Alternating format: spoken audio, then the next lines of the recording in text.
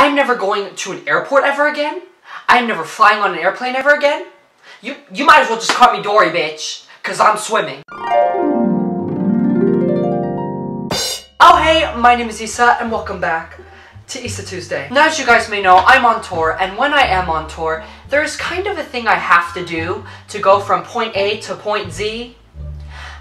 Take an airplane, and as you guys may know, I don't really have the best luck with airports / airplanes, because remember last time I talked about this, you know, me getting kicked off my flight for having Ebola? You know, God just does not love me. I have had the worst airport / airplane experience of my whole life, and I'm ready to tell you that experience in a story time with Twains. As you guys may know, I am Hannah Montana. I am the best of both worlds, but today I am not Issa because Issa is nice and sincere. Y'all, Twains is about to attack a bitch like a gorilla. Let's start the story. This story starts out very calm, you know, me just sitting in the airport all alone with Gertrude and Patricia. Just me lying on the floor on FaceTime talking to my friend about boys. Being gay. I mean, I'm not gay, I'm straight. I love the vagina. I was literally just talking to my friend on FaceTime about boys and how my life is so sad because I'm literally penis repellent. And then out of nowhere I hear this. Hey bitches, your flight is boarding. So I get up and then I turn around, and you want to know what I turned around to? A stinky bitch that literally looked like the mom from Good Luck Charlie. And this mother that looked like the mom from Good Luck Charlie had a couple words to say to me. And you want to know what she said to me? Hi, I'm so sorry, but do you think you could like keep it calm and like control yourself because my son is right there?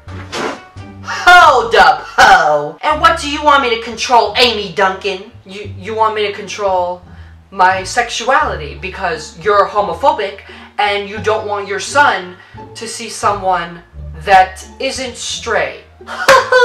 Okay, Disney bitch, go back to your house right now, or Good Luck Charlie is gonna turn into Bad Luck Charlie, and I'm gonna beat the shit out of you. Hey Charlie, I have some really good advice for you. Just make sure to tell your mom to not say one more word to me ever again, or I'll throw her ass in a fireplace. Good luck, Charlie. And how dare you disrespect me in front of Gertrude and Patricia? If we were not in the airport right now, and Gertrude and Patricia were guns, do you see what I'm hinting at?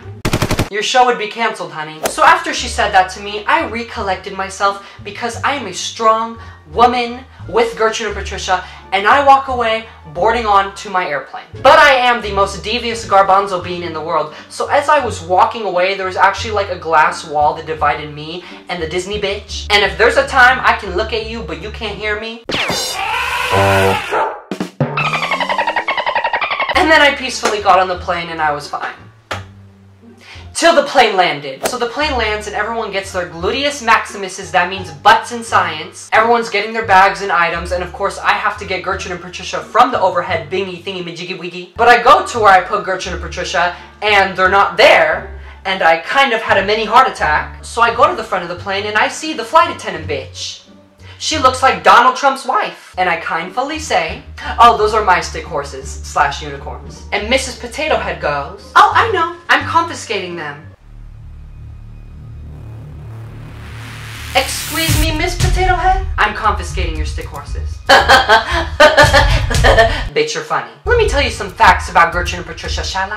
Fact number 1, Gertrude has her own song. My name is Gertrude, yeah. Fact number 2, Patricia has her own song. My name's Patricia. Yeah. Fact number 3, they have more followers than you on Instagram. Donald Trump's wife. And fact number 4, your lips look like 2 pieces of chicken put together, bitch. This baked flight attendant potato was literally holding up the whole airplane line trying to get out of the plane because she was fighting with me about a stick horse and unicorn. Oh my god. Oh my god. And out of nowhere, baked Miss Potato Head with sour cream and cheese on top finally says, oh, I'm so sorry, I was just kidding, here you go. Waste of my time, bitch. I'm about to punch those lips that look like chicken. Boo Boo, Gertrude and Patricia aren't even guns now, in my imaginary world. You wanna know what they are? So after I get off the plane, I think to myself like, wow, finally all of my problems are just faded away because I am now home. Nope, that's a lie. It gets worse. As you guys can see by the title of this video, I almost got kidnapped. And here's how. So I get off the plane, I'm listening to this bomb-ass song. It's called like the Roll Call song by Twains. And while I was listening to the Roll Call song in the airport with earphones on, I'm pretty sure this really important message was playing during that. A message like this. This is just a reminder to take only rides from taxis and not strangers. Don't die. I didn't hear that message. I was tired. I was in my own world listening to a song about me, Gertrude, Patricia, and Tony Twains. So I exit the airport and I see there's like a taxi line where there's a bunch of taxi cabs just lined up, ready to like, you know, service me and take me home. A taxi came around and stopped right next to me before I crossed the street. And he was like, hey, like, do you want a ride? Like, I'm here. Like, let me give you a ride. Now, so you remember when I just told you that it was a taxi that picked me up? Yeah, no. My stupid brain that lives inside of my almond head did not realize that the car that picked me up had no sticker or taxi head thingy that goes on top of the car that says it's a taxi. So I'm sitting in the car thinking to myself, hold up, this isn't a taxi. This is a stranger! Stranger! Danger! Stranger, danger, stranger, stranger, blah, blah, blah. Stranger, danger. I was in a car with a stranger that looked like Bob Duncan, the dad from Good Luck Charlie, but an Arabic version. So basically, my dad. Tony. How dumb can you be, Twains? How dumb can you be, Twumsy? Twumsy, you got in a car with a stranger that is not a taxi. You're gonna die. I am in a car with a foreign man that reminds me of my own father, which is not a good sign. My butt was literally going to explode with feces. If you don't know what feces is, that is poop. I took my phone out, I went to all of my group messages, and I sent my location for 6 hours to every single person in my contacts. I was like, listen, I am in a car with a stranger that looks like my dad. I don't know what's gonna happen. I'm probably gonna get kidnapped, taken for my money, and my followers?